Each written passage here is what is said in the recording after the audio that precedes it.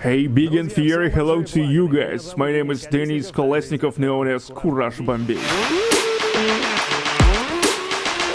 I have three mates here with me: Sergey, Vova,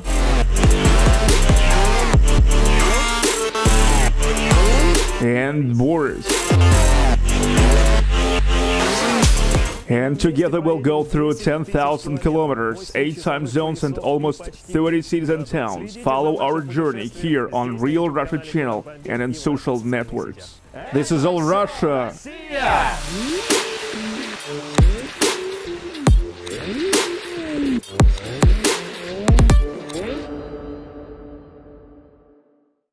I decided to go till the end to say so. How does it feel? I've got scared already. I'm at the Dynamo Stadium. It's the camera! We are ready for the journey. You need a girl in your team. Yeah. Triumphal arch in Vladivostok. Lots of love for right-hand drive cars. Actually, this symbol also has an improper meaning. People love coming here, they love Vladivostok. It attracts really many people, but there's nothing here. Are we pulling ourselves out? People are really hospitable here, they wait for us. It's a lie. How many bikes are stolen per year? Well, 2 bikes for sure. A kilo of trepang meat costs a few $1,000s in Japan. We have breakfast and dinner this way. I ate only radishes here. This is all Russia!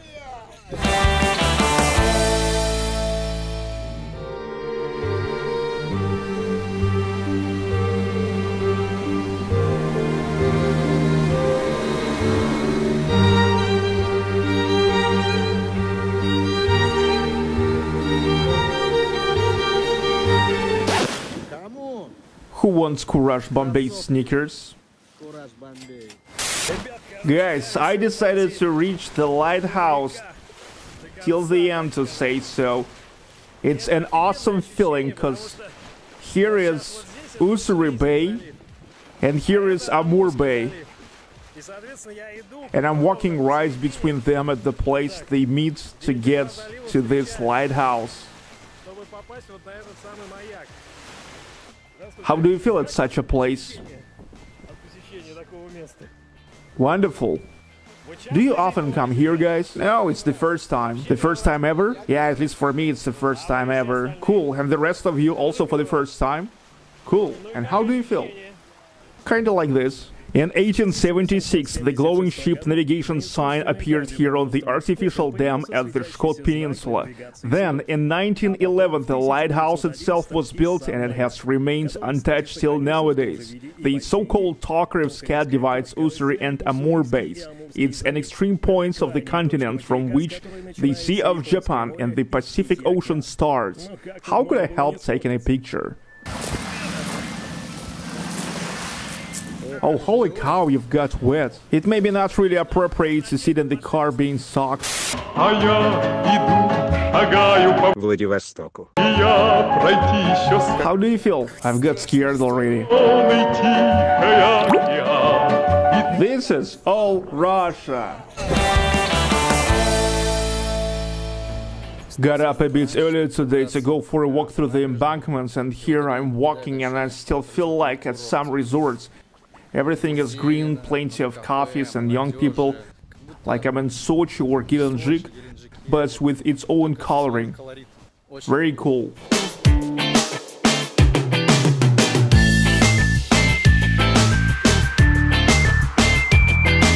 Only 50 years ago, my grandpa lived here and played in a football team called Vladivostok, right here at this Dynamo Stadium.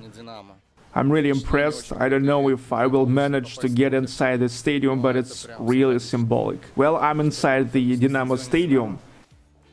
They let me in secretly. Let me show it to you at its best.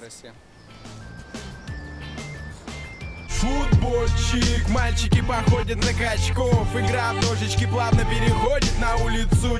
Going on with the shooting, it's our second day in Vladivostok. Tomorrow we are leaving, but for now we're going to jump into the Dodomobil and to tame the beautiful city. Hello. Please sit. We are ready for the journey.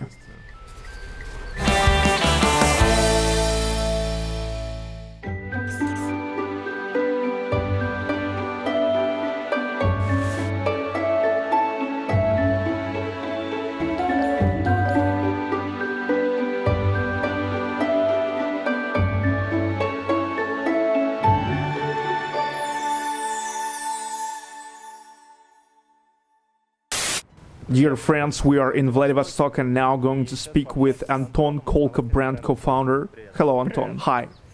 The first question is, what is Kolko? Kolko is a brand clothes that me and my friend create in Vladivostok. We make t-shirts, badges, postcards and other small things. We were told that Gudkov, Alexander Gudkov, Russian actor and anchorman, is a part of Kolko, so... Really? No, well, I think he's not, it's a lie. I know he had a post on Instagram where he fell into bushes and shouted loudly, Kolko? Yes, it's a fact.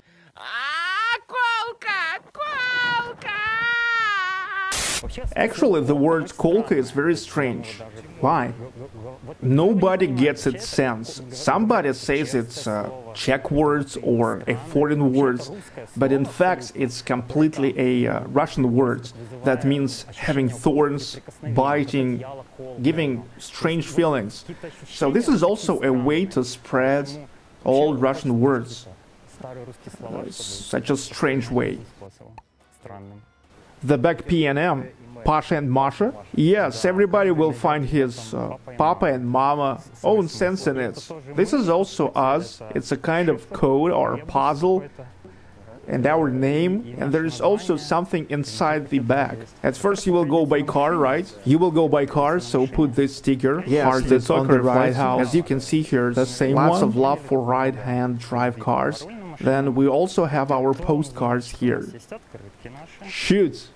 Postcards with Vladivostok views. We can open it. They are all different inside. These are all famous images. Here is the lighthouse. Yes, the Tokarev lighthouse. The same one. It's a crab brush and a shrimp. Yeah, and Mr. Shrimp. Hello everybody, it's really good for us that we came for a visit to such a wonderful city. You've got a great place to come. Sure, you need a girl in your team. Yeah. Hello? Hello? This is Alexey Petrovich. He is a press officer and he personally helped us to get here.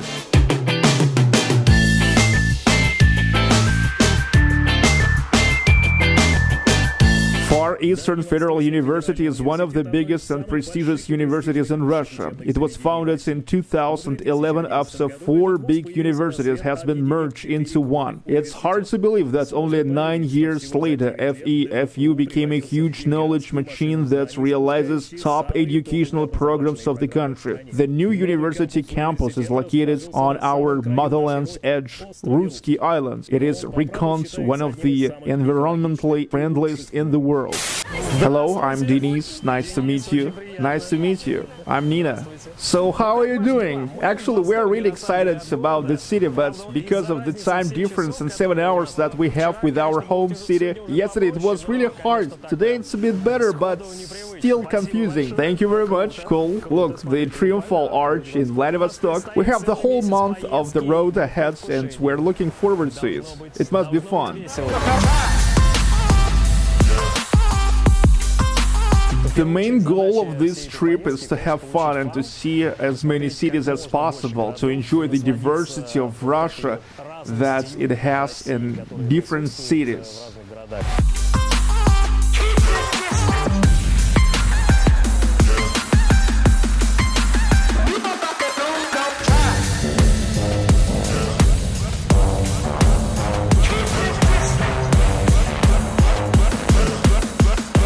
Thank you very much. You have a really nice and hospitable city. This is Tsarevich embankment, really interesting place for Vladivostok that attracts many people, even though still nothing here. There's a huge nuclear submarine. It is being renovated, so it's covered with curtains, cause it's a state secret. But still here is a huge number of people because there's no cars and it's safe here, and you can have really nice walk here. We hardly made an agreement with a huge Zavod corporation so that we could stay here. It's a former generator building. Let's go. The building itself is pretty big. Here we have a specially written application. We made it for our business processes so that everything would be quick. We could use magnet cards, loyalty cards, and many other interesting things. Lots of equipment here. We have about 80 bicycles. There is our small improvised office with motivation and rating charts, 2 working spots and the workshop. These are the bikes the owners brought us to repair. This is also a kind of industrial thing. It was the generator room, and there is a 2-meter hole underneath. We fixed it with logs. When we first came here, it looked really awful. Here were huge telfers and the generator itself here at the bottom. Is this the only station, or are there stations anywhere else? No, we have 3 stations in this city. We are a station chain. We have stations at Federal University campus, where you have been with Katya, and in the center at the Sportivne embankments. We are planning to open a new station in Khabarovsk in the near future. There are some guys who want to manage it, and a couple of new stations here in Vladivostok. How many bikes are stolen per year? It differs. Well, 2 bikes for sure. 2 bikes? Is it because they forget to return, or they really want to steal a bike? There was a Swindler girl who stole a rented car, stole our bike and a half Vladivostok as well. There was a guy who left the bike at the rented apartment, and his renter called us and asked, "Hey guys, is this your bicycle?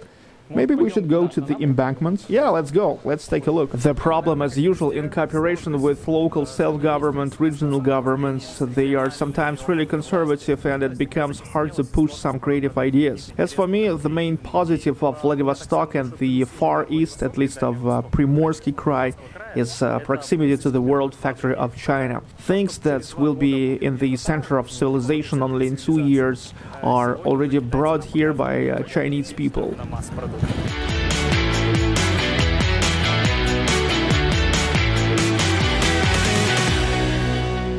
A special romantic atmosphere here. People really adore coming here. They are all in love with Vladivostok. They all love our students because all students are above all talented and interested in studying people. We don't have people here who only study to get their diploma. Tell us about the sea, about the everyday things. When does the season open? How does the sea temperature vary? Look, in a words, now it's not a season, even though some people already started swimming. It's pretty warm, but the water is still cold, 18-20 degrees Celsius. It's pretty cold. We start swimming in August and September, when water gets warmer and weather gets more stable. So, as you can see, it's not by accident that the Eastern Economic Forum, by the way, there's one of the halls that left, and our Pacific Meridian Festival, they both take place in September because the weather is good at this time. What is your tourism destination? Somewhere near here, or European countries, Moscow, or so on as usual? Well, if you go to Europe as a tourist, you're a money bag because it's really expensive.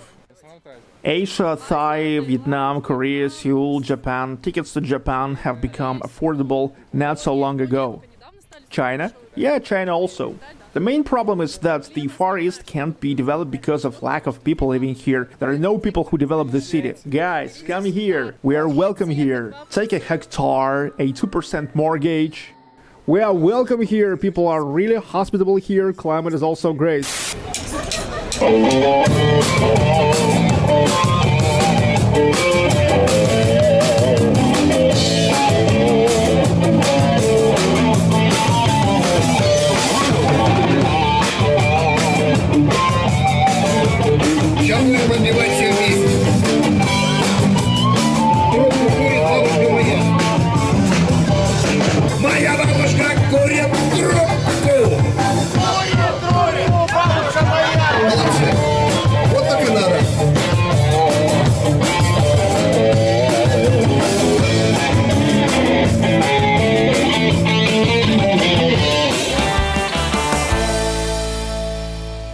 A kilo of trepang meat costs a few $1,000s in China. This is sea urchin's caviar. This is very healthy. It contains all the micro-elements. Actually, nobody except human can eat this because it's poisonous. Look, it has a flat shell. You should put a knife inside it and open it. For how long does it grow? Let's count. 1, 2, 3, 4, 5, 6, 7, 8, 9, 10. It's 10 or 11 years old. I only ate radishes here. A lemon and radishes. And a lemon, right? It's the king of Vladivostok nights. Oh my god. We usually have breakfast and dinner this way. But how else should we have breakfast and dinner?